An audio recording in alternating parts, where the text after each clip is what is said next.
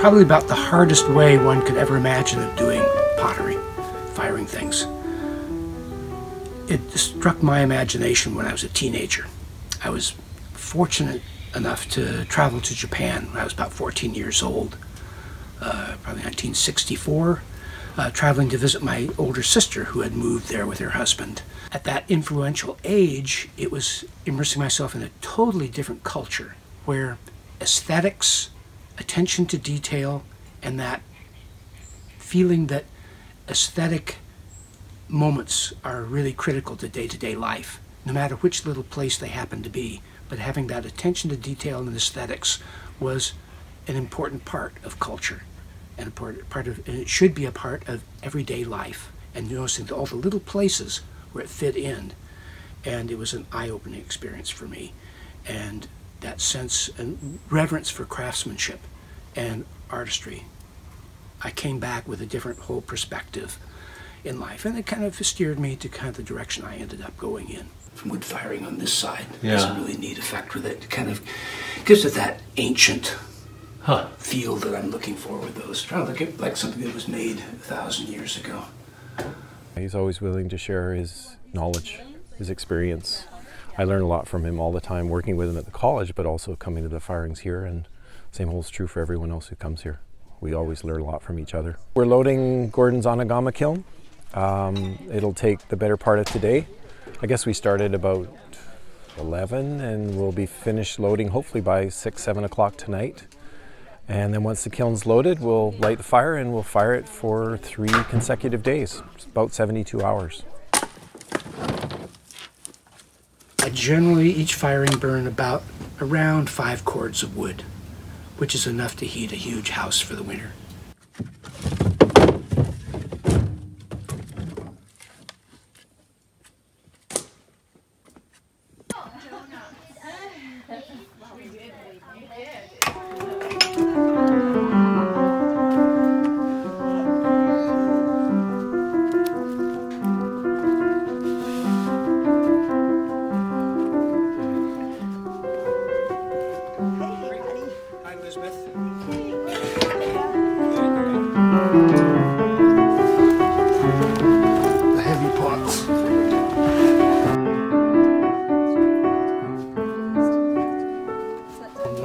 About the Anagama design is this designed to suck up that ash. The draft primarily comes in below the grate, so that the draft through the kiln elevates that ash, and it follows the flame as it works its way through the layer of pots in there.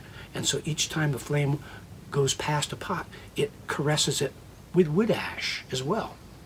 And that, once the piece gets really hot, the surface becomes sticky and that ash sticks there. And the ash is the mineral content from the wood. That's why it doesn't burn, because it's minerals. And it's largely calcium and magnesium, potassium and sodium. And those are the main fluxing materials, catalysts for change, in any glass. Glazes melt better in different temperatures and different zones, and under different reduction. I don't even want to have a theory. So certain glazes at the front will change colors at the front that they wouldn't necessarily do at the back. It really depends on where it is in the kiln, right? It will depend on where it is in the kiln. Oftentimes, the underneath is really quite interesting. It's usually subtle. Right. The bottom, which will be the top this time, will sometimes there's more textural bit, a little more matte and a little more textural. Right.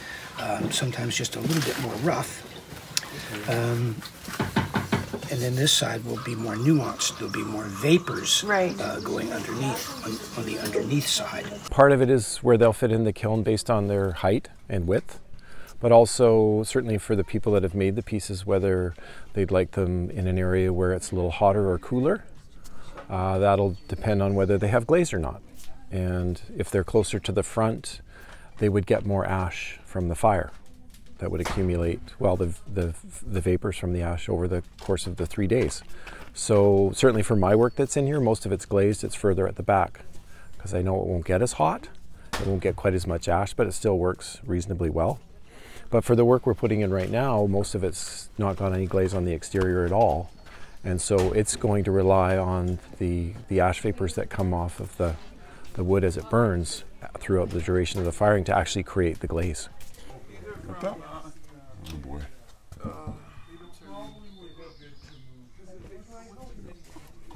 So my son Eli is helping load the inside there, and he's going to be doing most of the setting of pieces in the back. So we were just working on strategy of trying to figure out which pieces to put where, and planning our shelf arrangement to kind of figure out the best way to accommodate the pieces. A couple of times we've counted up during the unloading stage, and there's been like 500 to 550 pieces in the kiln, varying from really big things to small things, even smaller. So it holds a lot. It's a very compact, and it's a three-dimensional jigsaw puzzle. Planning it, the loading back to front, and trying to anticipate the flow of heat and the flow of flame as it works its way back through all the pots to get to the chimney further up the hillside.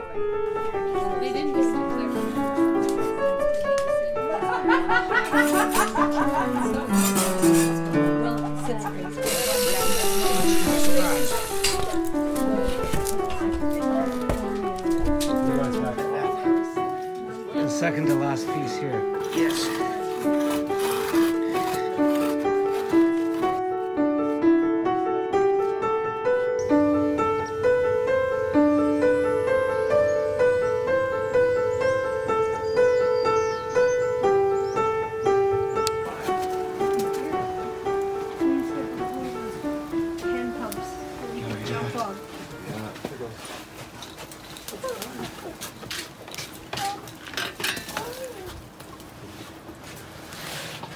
We're going to get a little bit of line of people kind of coming this way. Everybody who's here, part of the firing, which includes you, has to grab a piece of wood. And make a wish when you put it in. Yes.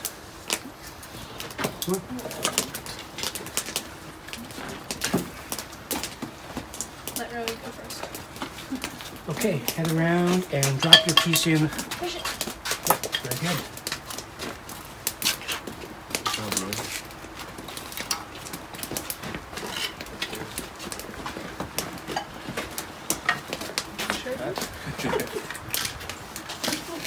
Thanks for taking your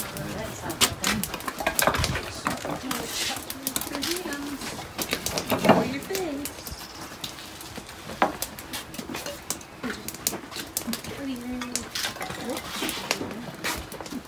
Oh, what the heck, the kids get to do one more. Ow!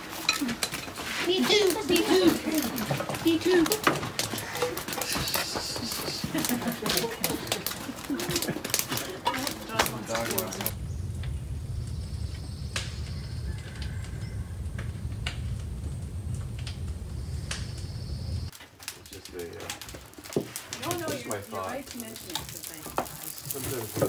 Sometimes we forget. Well, as it gets further along, Yeah. you can show them more. Yeah. You can't get too close to it. That's good.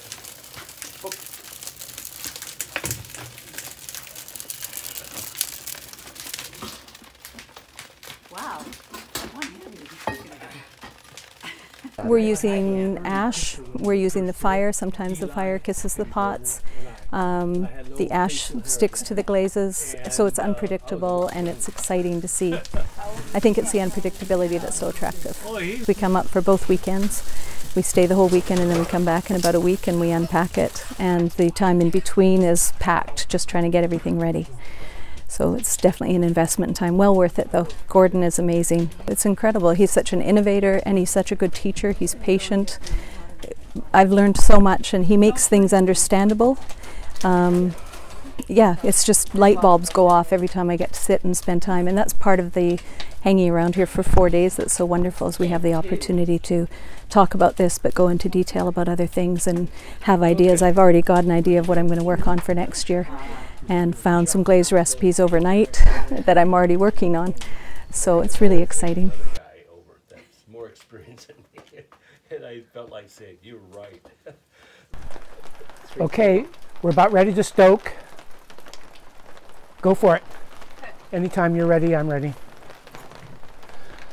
So what they're doing now is putting in a couple of good armloads of wood, about 5 or 6 pieces each, and they're each shooting over to opposite sides of the kiln.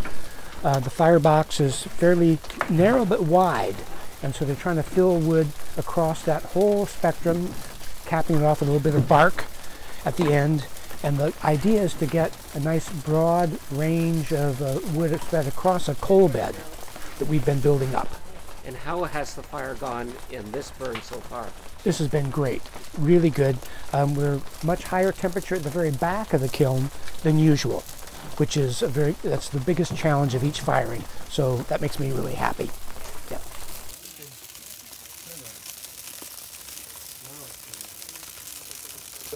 Okay.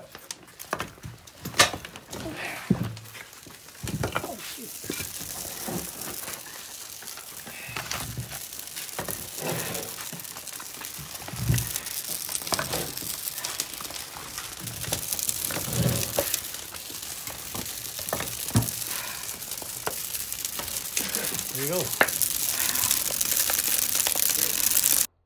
Well, I think there's a commonality amongst potters that are in the community, and this camaraderie. And when I approached, I could see that happening. There's laughter, everyone was having fun, and sharing their experiences with their pots and discussing what was going on. And there was a general excitement about the upcoming firing that was going on. And this is my first wood firing.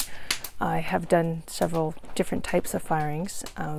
So I'm expecting nutty tones that are robust and have rich undertones, and hopefully my pieces will show some of those. I've always wanted to be a potter. So I've known of Gordon for years and years, and I watched his first videos when they came out in, I think it was the early 90s. And I've watched those, and so I was aware of where he was on Denman Island. I've lived on Hornby in the past, so I always wanted to have this opportunity, so I was seeking it out and trying to make it happen. And here I am.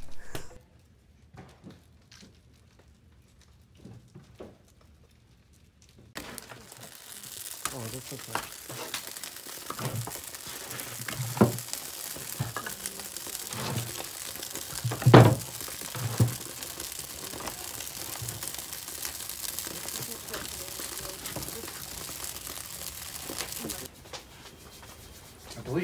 So it's just starting to drop. I think we've reached our peak. Cold. I know So, within moments. Heather, we're just going to stoke. Oh, good. Okay. Too dry? Yes. Yeah. Not as far. Well, Yeah. Better? Yeah. roll it down. Sorry. Didn't know I could throw that. All right. And you want it the side still? Got it.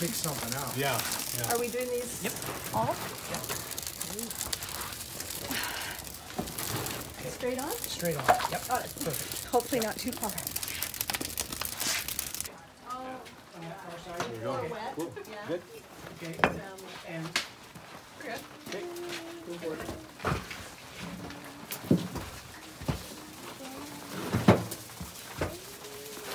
You want me to get the bark burden?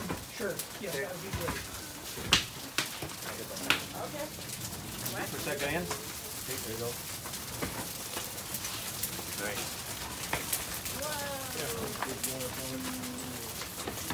Beautiful. Very nice.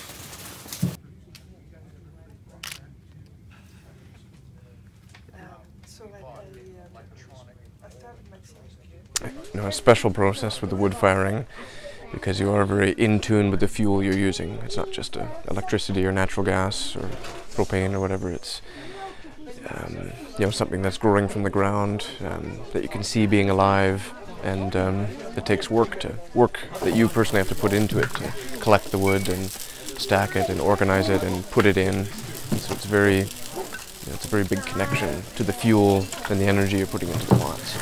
One of the things I try to reference when we start out a firing is that respect for material, that respect for the wood itself, the clay, material from the earth that we've all taken up and manipulated and given our own fingerprint, both technical and mental and from the heart. We combine that and make it preserved. We preserve it by burning trees, by burning fuel, and that respect for every tree, every stick of wood we put in, because that is also another source of the earth. It's every time a tree is growing, it's sucking up moisture, water from the ground, and that water is also absorbing minerals from the earth at the same time. So that gets incorporated into the tree. It's doing magic with the sun, with photosynthesis, creating the cellulose that the tree is made of. And that also adds minerals that the tree uniquely draws up from the ground. Different trees will choose to preserve different minerals. Like a wood from one tree might be slightly different from another. Wood grown in one location might be different from the wood grown in another place. So it's quite individualistic. So the tree is doing such incredible work for us. It's creating the cellulose, the carbon that it magically creates for us. And we are using that to heat the clay, to vitrify it, to turn that clay into a glassy material, to melt the silica that's natural in clay, to get it to fuse and hard and turn back into rock. Anytime.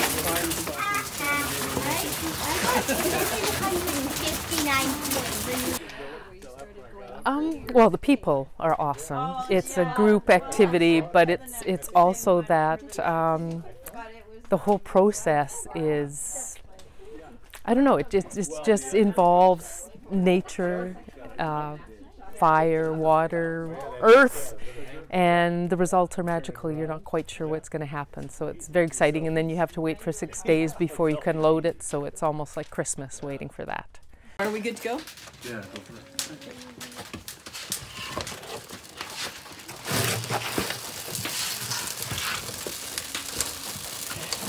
Every time it's different. There's always different work, of course, but there's always different people and different types of work because of those people. The weather's usually always quite different. March when we fired, it was really cold. Now we're out in t-shirts.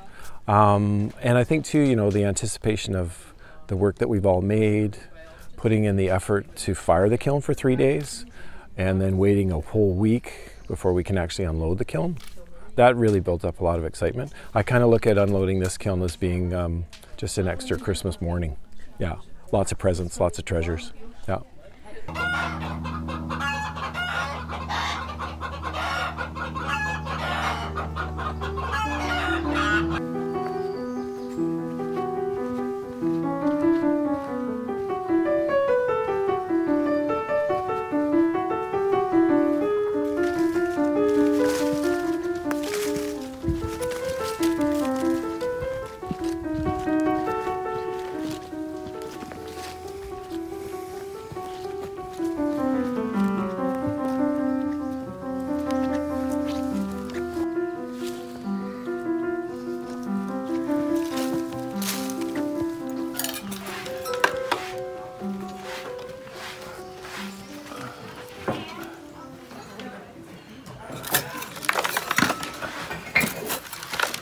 So what are you doing now, Gordon? Well, I'm chipping off the mortar that I sealed the front of the door with. As soon as we finish the firing, I kind of plaster over this front with a mixture of clay and sand, and that just keeps air from getting sucked in all the cracks in the door that we've just kind of bricked up. So just it's like unsealing a tomb right now. Just kind of. We get a sneak peek. Yes, take a peek in there. I try to leave the door somewhat sealed up, just so that the people, when they come to unbrick the door, they get that sense that this is the opening of the tomb. You know, we are kind of breaking the seals on it. That they get to see this part of the process. Got some more bricks. There's still some pots. I like looking in while the opening is still really small. It's like a window. Yeah, little window. A teeny window into another world. Wow. It's better than Christmas morning because you're not quite sure what's going to happen. It's very exciting and it takes all day to come out, so lots of oohs and ahs. That's the best I've had all week. Ooh, Sally. I'll give you a little one. Oh, yeah. But it's wonderful to be able to take pictures with each shelf so that you can see the difference. Fantastic.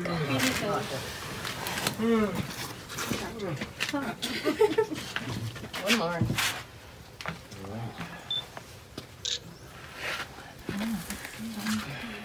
Oh, I can see a few ones.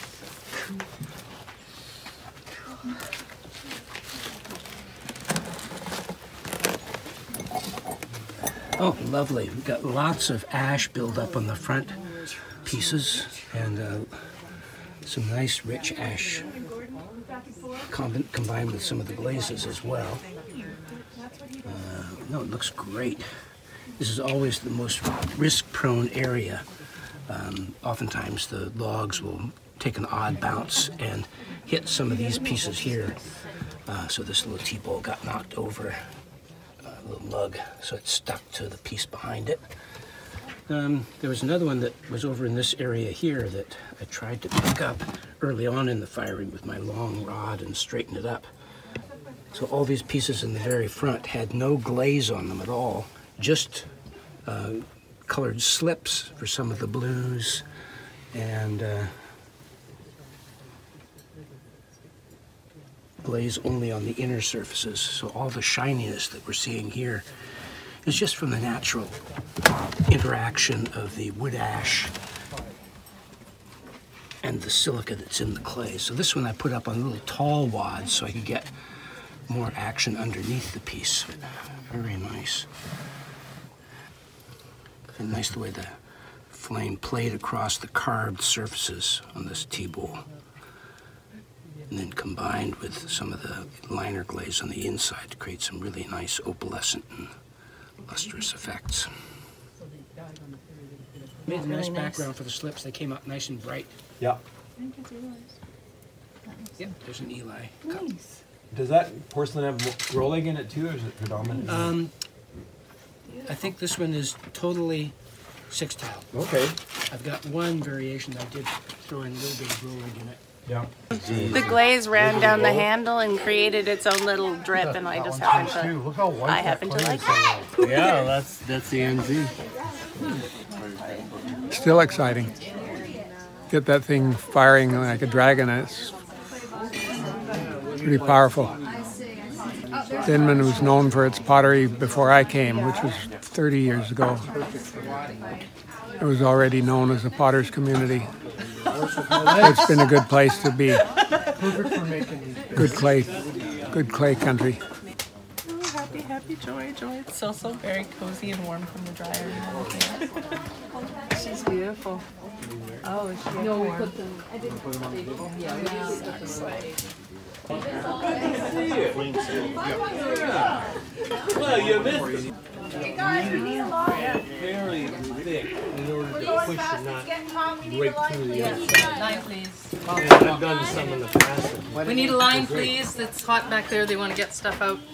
Okay. Oh, it's my stamp. No. That one worked. Oh, I like it. Yeah, that's cool. Who did those? You? Oh, another one. Jeff did those. The pour overs, yeah. Pottery is such an amazing thing in that it has developed independently all around the world, and different cultures discover the magic of clay and heat treating it. And it's not like ceramics came from one area. It was independently created in many different areas, and it's old. Many different cultures, that's our record of their civilization. Everything else, paper, woven, carved in wood, has disintegrated and is gone, but clay is preserved. The fingerprint of that individual artist and that culture's history is preserved in clay. So there's this, in many different cultures, it's like the significant touchstone for their cultural history. And some, if you get into old museums, which I'm a sucker for, you'll see that when you go further back in history, the main record is in carved stone or ceramics, because that endures. So there's always been that reference to history. It's such an old medium, and there's so many different things have been tried independently in different cultures around. There's just a rich background for it. We're always innovating. We're always getting new ideas, trying new things, and sometimes they spring from a little idea from some historical thing that's done. But I'm going to add this little twist to it and turn around here and do something based on history again, but maybe blending in another thread from another culture and integrating that with it and creating something old yet new.